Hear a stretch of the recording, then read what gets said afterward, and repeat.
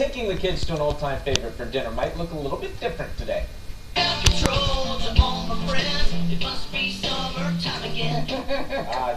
want to tap your feet, right? Irving-based Chuck E. Cheese making some changes, though. The Dallas Morning News reporting the chain revamping some of its stores. They're installing interactive light-up dance floors, so that meant getting rid of the iconic animatronic animal bands.